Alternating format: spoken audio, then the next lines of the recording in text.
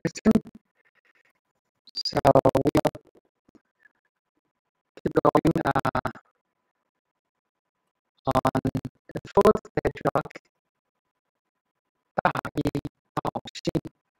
So if you open the link of Wikipedia, Daoxin, 580 to 651, was the fourth Chan Buddhist patriarch, following the Jianzhi Sengcan. So we started the third patriarch Sengcan yesterday, right? So, and preceding Hongren, the fifth. Hongren is the teacher of Huineng, the sixth. So maybe next time we'll study Hongren, the fifth. The earliest mention of Daoxin is the further biography of eminent monks, Sengcan. Anyway, you can keep reading. It's not so important here. So we'll go on biography. He was born in Yongning County, or Hubei province, middle of China. So he began studying Buddhism at the age of 7. That's quite young. And quite young. So at before 7, he started a lot of classical, like Confucian, Taoism books already. He was very smart. He began to study like classical Chinese, Confucian, Taoism, Lao Zhuang, we call it Lao Zhuang, at the age of 4. So at the age of 7, after 3 years of studying Chinese, culture, he began studying Buddhism. That's really, and the following is our topic today: how he got enlightened. So Daoxin met Sengcan. I thought at age of 14, when he was only 14 years old. The following exchange took place. Daoxin asked, "I ask for Master's compassion. Please instruct me on how to achieve release." Achieve release, he wants to seek liberation. And Sengcan, the third patriarch, said, "Is there someone who constrains you or binds you?" Daoxin answered, "There's no such person." Sengcan answered, "Why then seek release when you are constrained by no one?" Very interesting, right? So I will try to read the Chinese version. So Daoxin asked Sengcan, 愿和尚慈悲，其与解脱法门。So the translation is very accurate. I ask for Master's compassion. Please instruct me on how to, liberate.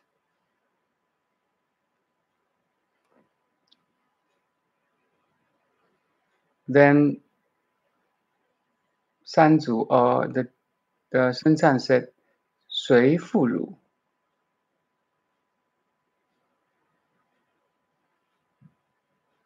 Is anyone who constrain you or bind you? And Daoxin answered, 无人负. There's no such person.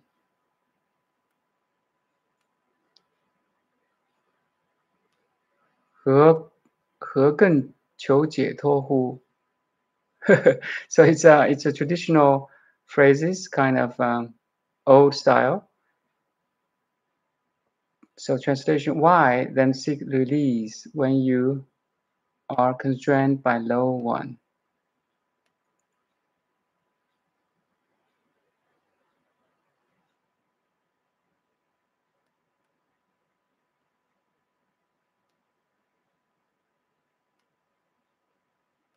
It's better now, or is my problem?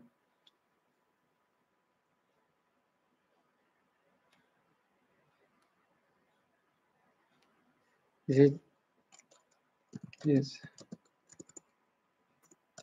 my sound is better now?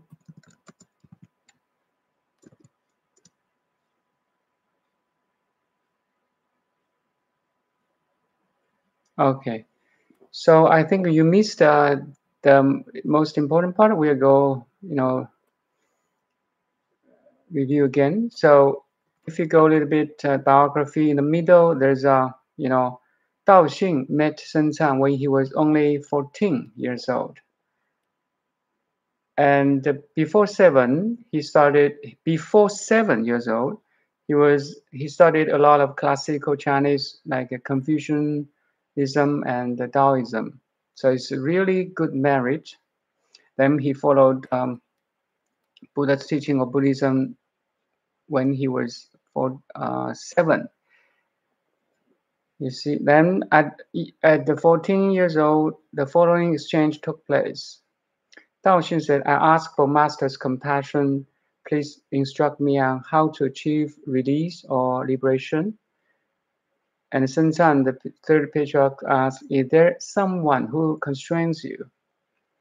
There's no such person, Daoxin answered. Then the Master said, why then seek release when you are constrained by no one?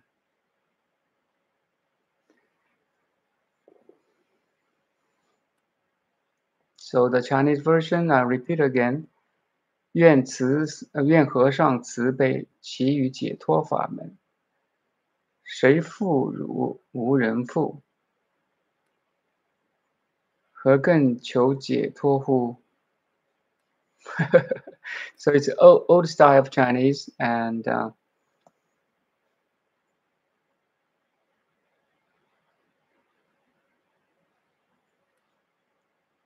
you see from the first patriarch to second, second to third, third to the fourth, all the teachers directly point to something that is unreal, and ask disciples or students to look the nature of the suffering, no matter it's a sickness, it's a anxious mind, or here is looking for the liberation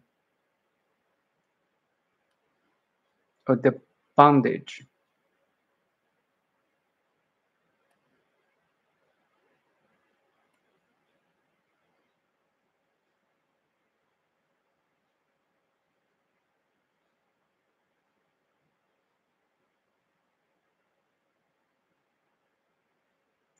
The key point is here.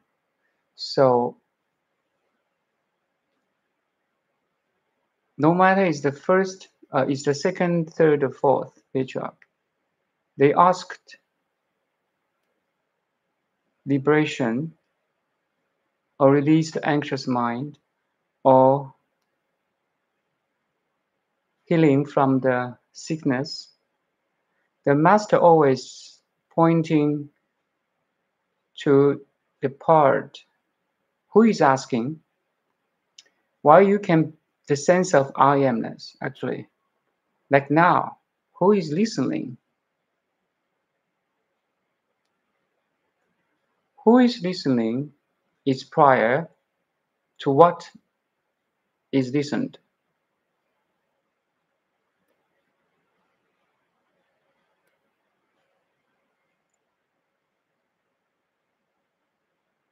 Or what is asked.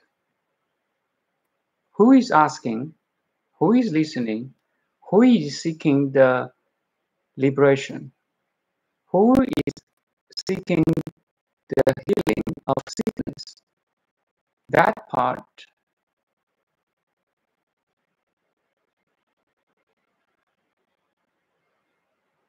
should be realized. So the sense of I amness or I am should be there first. That's Chan teaching. as a lineage. Your mind is Buddha. Again, your mind is not the contents of the mind, but the pure mind, pure awareness or consciousness prior to the contents of the awareness. Let's say prior.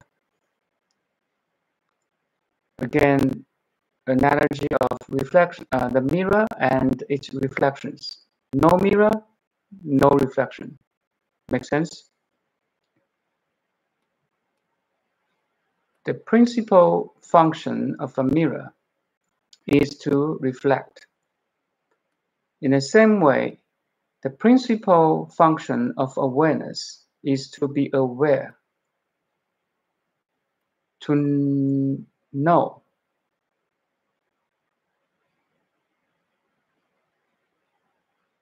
That's the Chan teaching.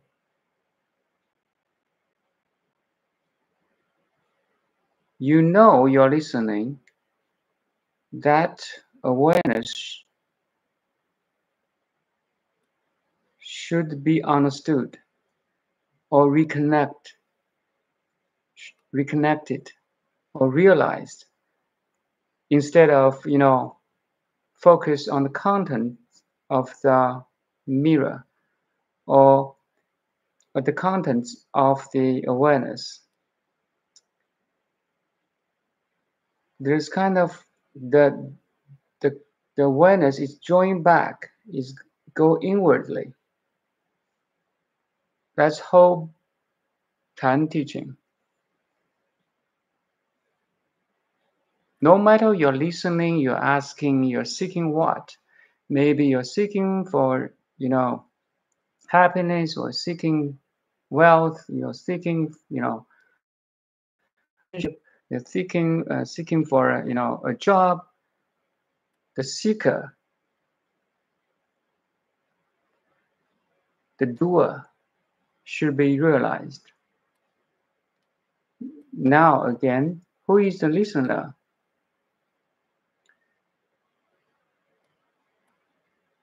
Instead of what you have listened, what I'm speaking to you is the contents of your awareness. Every word I say to you, I'm speaking now, are reflections of your four-dimensional conscious mirror.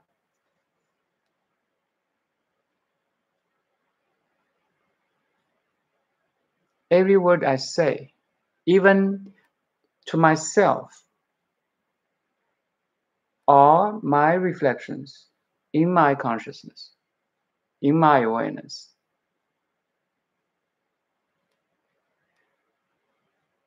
If you do realize this, you are living in a Dharma realm. Again, 法界. That's the difference between a Buddha or Bodhisattva and the worldly person. A worldly person living in the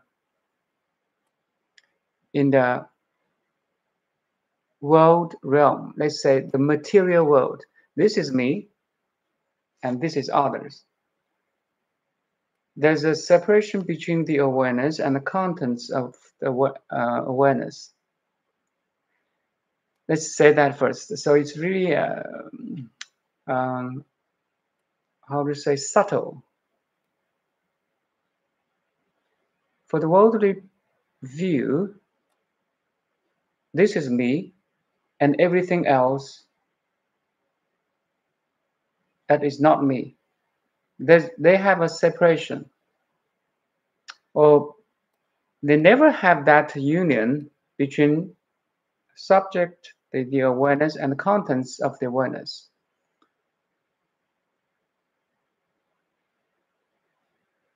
You are a four-dimensional conscious mirror.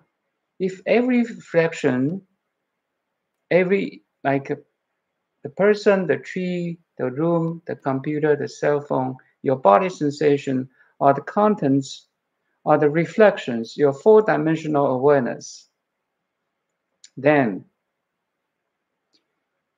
the reflections or the mirror itself.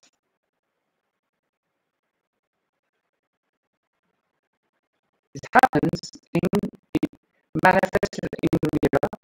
It emerges or appears in the mirror, disappears in the mirror. Every contents, people, your family, your job, everything appears in your awareness, disappears in your awareness, arises and fall, comes and goes, every minute, every second, every nanosecond. It comes and goes. It's like a constantly flowing river. The whole reality, the whole phenomenal world is like a river, constantly following, moving, changing. But who is experiencing? Like now, okay, it's now. And now, who is experiencing? That thing never changed. The awareness of the mirror itself doesn't move, doesn't comes or goes, while the contents or reflections, the contents of the awareness or the reflections of the mirror comes and goes, or come and go, appear and disappear. If you really feel it, your body sensation changes moment to moment. The sun is beating, I know it's maybe the gradient is very slow, but it's in 24 hours we have day and nights, right? Meaning that in every second it's changing, but maybe our eyes cannot see it, but at least you can feel your body. The body sensations, energy flow moves in every second, and your mental activity changes, moves, comes and goes.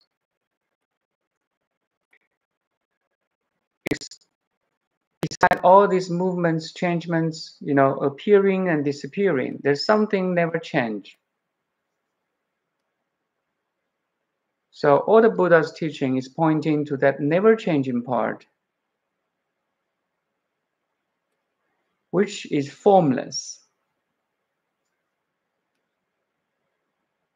谁缚汝? Who binds you? Who constrains you? If the contents of the awareness or the reflections of the mirror always change and moving, you cannot grasp it.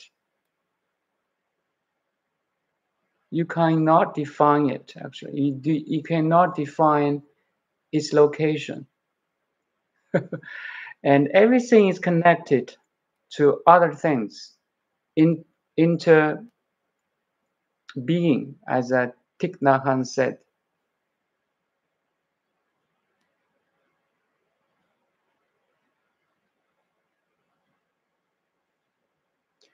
But the thing is, again, there's no confliction between the never changing and ever changing. There's no confliction.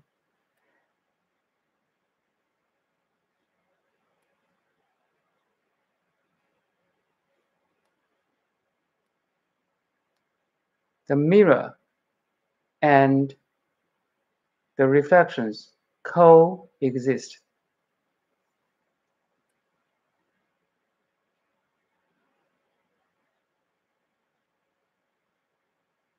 Can you experience it now? That's important. All my words are pointing to your realization.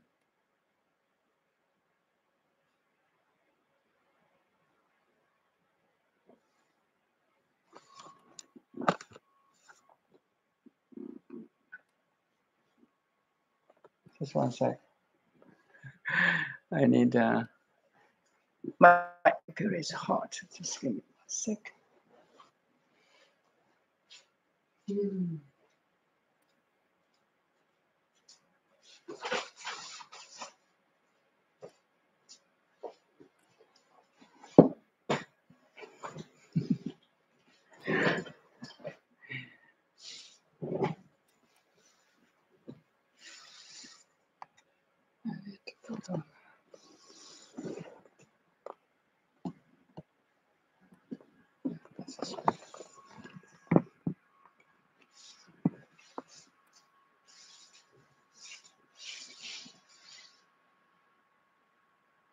So we'll keep going on a little bit. 大一道性. So let's review the Enlightenment, exchange again. Daoxin said, I ask for the Master's compassion. Please instruct me on how to achieve release or liberation. And Sengcan said, is there someone who constrains you? Daoxin said, there's no such person. If we look into the nature of the mind, the contents of the mind, is changing, is transient, is fleeting, it's unreal, it's empty.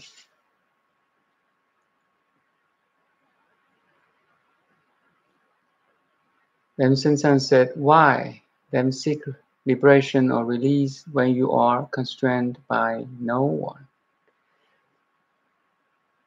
So there's another analogy.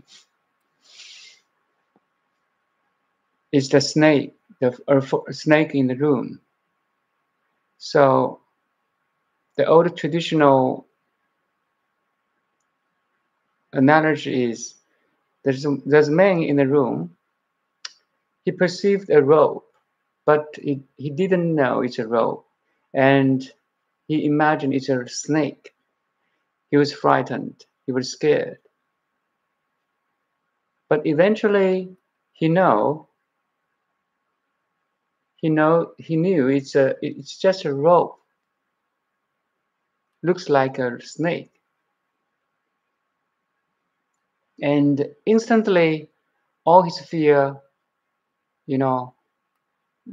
gone, went away.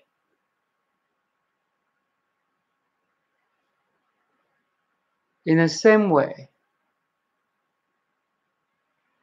all the phenomena world is snake. You see, or can you get my pointing now? Look around and look inside.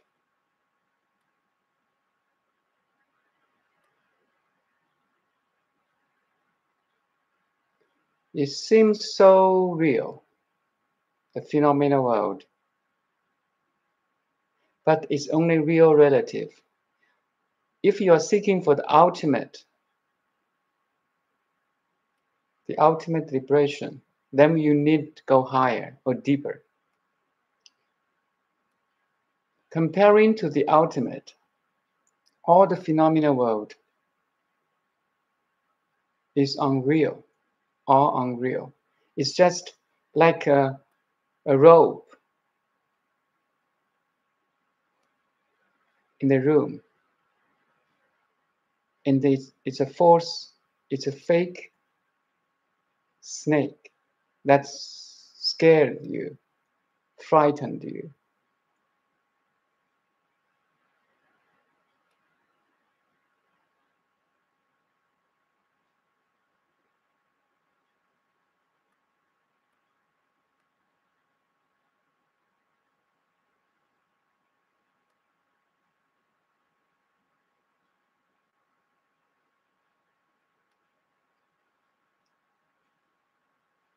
This principle, number one, should be established. at least becomes your literary understanding, let's say knowledge. Then you have to use this knowledge applied into your everyday life. Always back to the sense of I amness. Right in the phenomena world, no matter what situation it is, when you are in the family in the room, when you are with your family in the room, when you are in the market shopping, when you are driving on the road, when you're talking to somebody, when you're listening to some YouTube channel.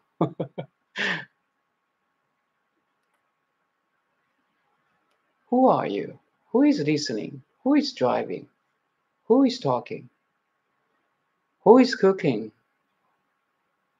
Who is walking? That thing should be realized. The awareness behind every doing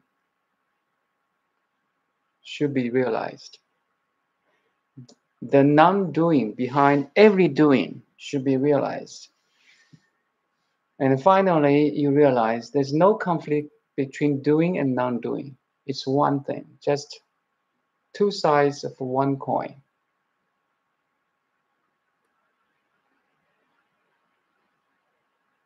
And you joyful. Every experience becomes joyful for you. You have more understanding.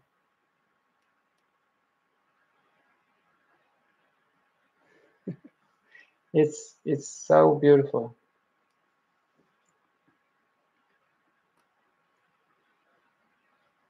Let's say let's slowly study a little bit. I want to show you something which is important here.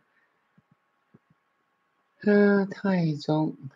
Just if you go a little bit forward, downward, Daoxin eventually settled at East Mountain. So again, I said yesterday, before Daoxin, all the patriarchs like Bodhidharma, like Huike, like Sengcan, they travel. They don't have a fixed temple or platform to teach. After Daoxin, he settled at Eastern Mountain. That's why we have an Eastern Mountain school later, followed by Hongren, Hui Neng, right? Shen Xiu. So he started at Twin Peaks or Shuangfeng. He taught Chan Buddhism for 30 years in a fixed, location, Eastern Mountain Temple. He has 500 lay people and monks. You see, and the Taizong, the emperor, the second emperor actually, the second emperor of the Tang Dynasty, Taizong, very famous one. You can go study it. Invited Daoxin to capital city, but Daoxin refused 3 times.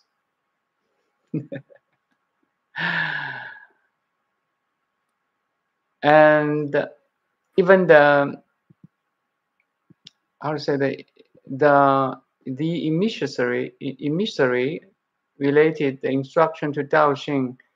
If you don't agree to come back with me to the capital, your head will be chopped off. Daoxin exposed and stretched out his neck to allow to chop off his head. The envoy was shocked and he was honored. Very interesting, yeah.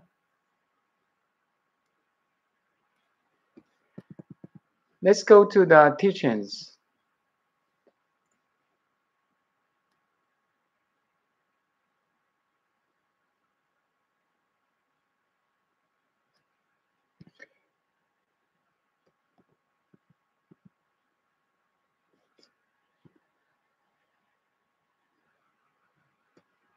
You see, Daoxin to settle at one spot for an extended period of time, developing a stable community life which could lead to monastic community throughout China.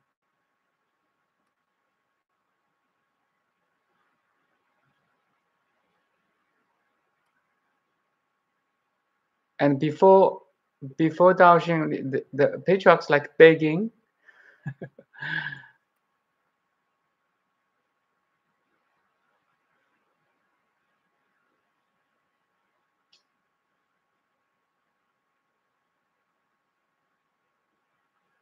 So he also began to, instruct the disciples to do the agriculture, like plant some veggies for themselves to survive. So they have 农禅并重. So while you practice meditation or spiritual techniques, you are also like plant veggies or raise the chickens to feed themselves. It's like an agriculture and meditation at the same time. So it's followed by, it's all because of the Daoxin.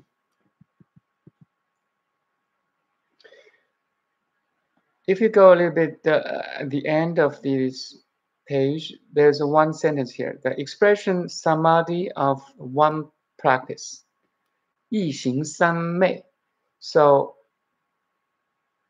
that's the how to say, I would say it's the highest realization for most people, even for myself. I for the first initial some couple of years, like 5 years, I meditate. I started sutras, I meditate until, so meditation again is try to calm the mind to some level stillness. Then you can focus on anything you're doing, like cooking, like reading, like driving, like everything, like play a piano or guitar or anything. So meditation is try to focus the mind, to calm the mind. Then once our mind is calm enough and can be focused, something will happen.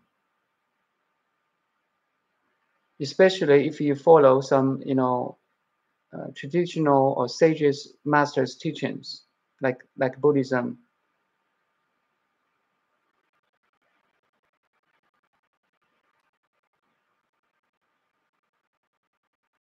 So sitting meditation, basically, what we call meditation is a sitting pose, right? Sitting meditation teaches you how you calm your mind and become focused, right? Makes sense? So while you're physically stable, you can focus and concentrate and calm your mind. Actually, it does not necessarily means you have to sit. You can walk, you can eat, you can sleep, you can 行坐住卧皆是禅. So while you have years of training of meditation to calm, to focus, you may reach a level that no matter what you're doing, if you're doing some things, you can focus on it. If you're not doing some things, the awareness is there. Actually, no matter if you're doing or not doing, the pure awareness is always there as the background. So that's what it means you are in a meditative state. No matter you're doing or not doing, no matter you're sleeping, driving, biking, hiking, or not hiking or not doing anything, like now,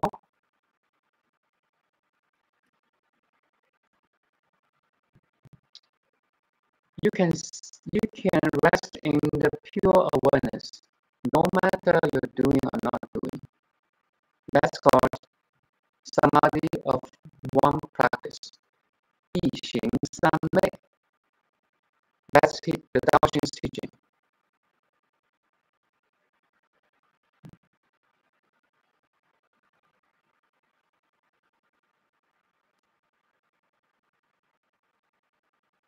行也禅，行也禅，坐也禅，语默动静体安然.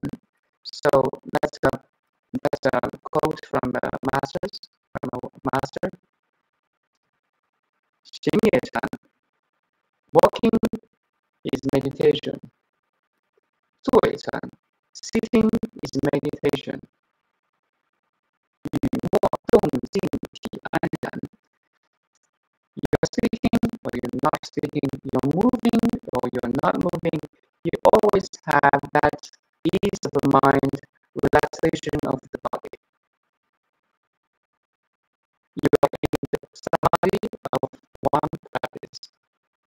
一行三昧. You're always entire ocean in one drop.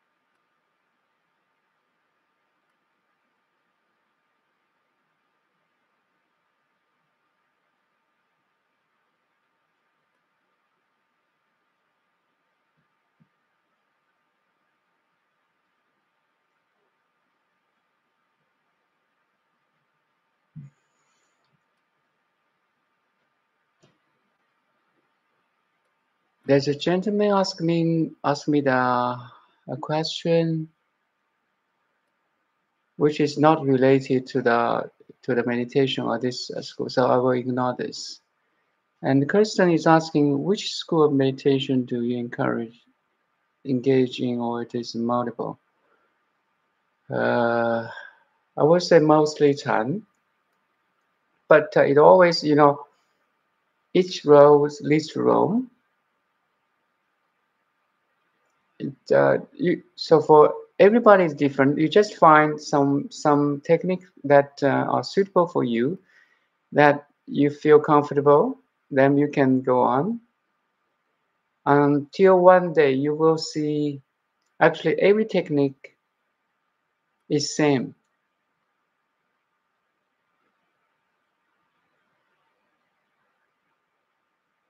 Every technique brings you to a final station, a final destination. Like every road leads to Rome. It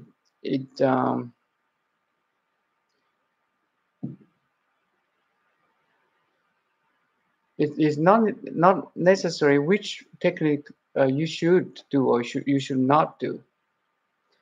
It's just find some technique that you can calm your mind, you can focus, and read some books that how to say, there's to tell the truth, to tell the ultimate truth.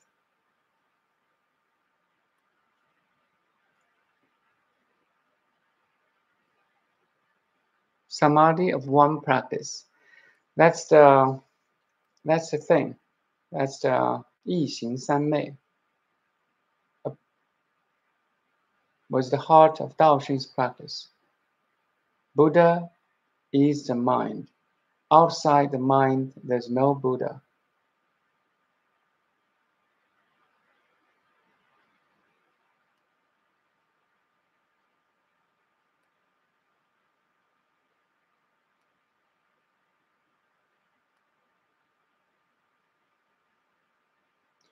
And there's one thing is I want to share that maybe for the beginners who heard about this, Buddha is the mind. Outside the mind, there's no Buddha.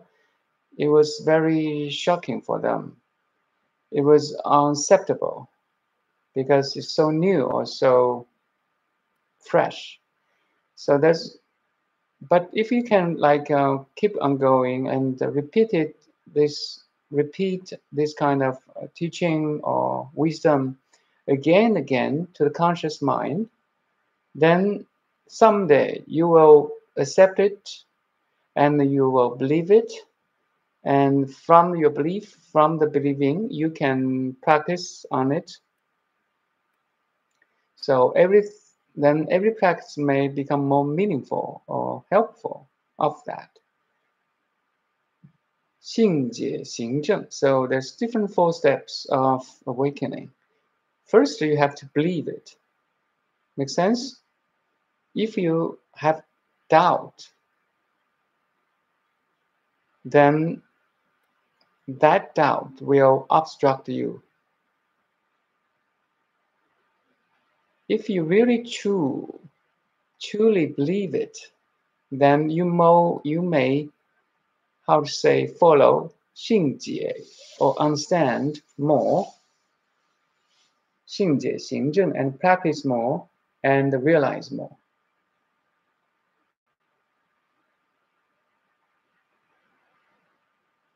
Repetition is a key here.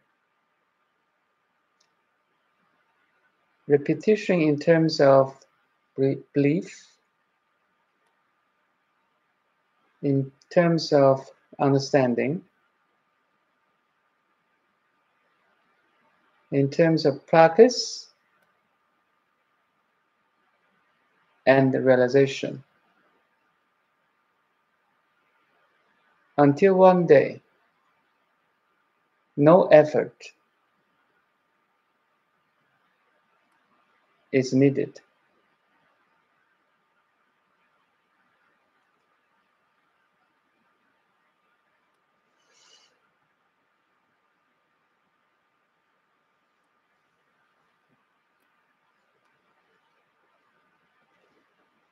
See the oneness through all the technique. Yes. So again, you can always visualize. Visualization helps too. So you can visualize your conscious mirror, 4-dimensional, all the things outside and inside, what you can see, hear, listen, touch, taste, smell, and think, all the contents, all the reflections of this 4-dimensional mirror. You can visualize that. You are a conscious mirror now. If you visualize this visualization again and again and again, you may have that taste more and more and more, and you will practice more and more and more. You have understanding more and more and more, and eventually it becomes your realization, a complete, total, unbiased realization, oneness. The mind is the Buddha.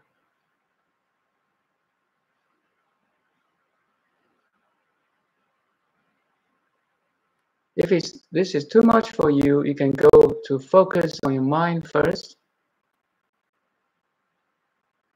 Like focus on your breath.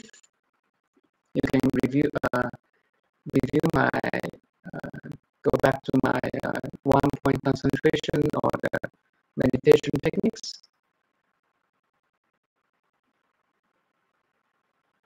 To calm the mind, to focus the mind until something emerges. It's always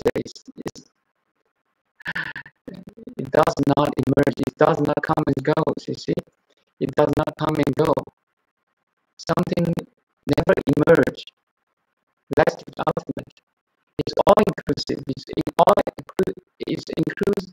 includes space and time.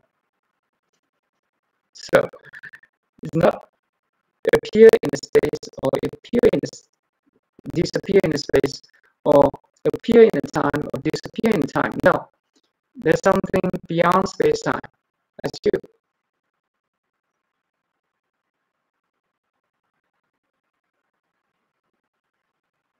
You may ask, what happened in the deep sleep without dream? Where am I? I don't have awareness. I don't have dream because it's a dreamless sleep, right? I have no experience. If you can ask that, then you may ponder, who am I more? So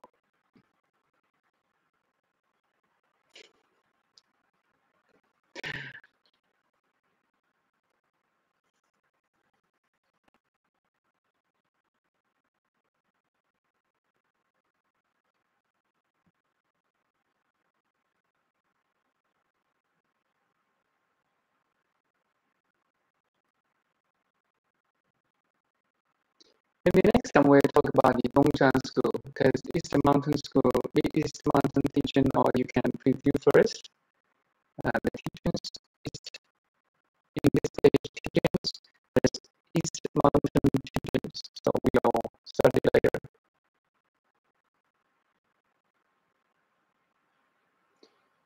The keyword for this Daoxin, the master Daoxin, the fourth patriarch, is practice, the samadhi of one practice. 一行三昧. And Buddha is the mind. Outside the mind, there's no Buddha.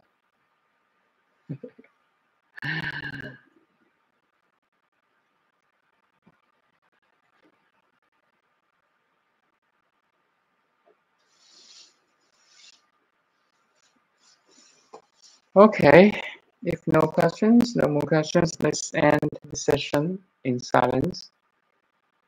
Show our gratitude, appreciation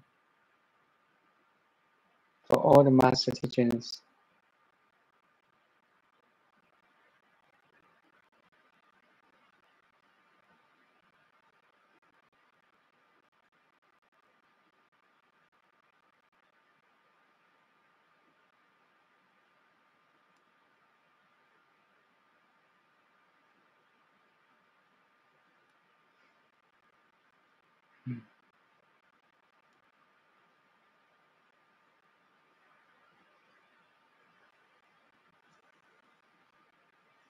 Thank you.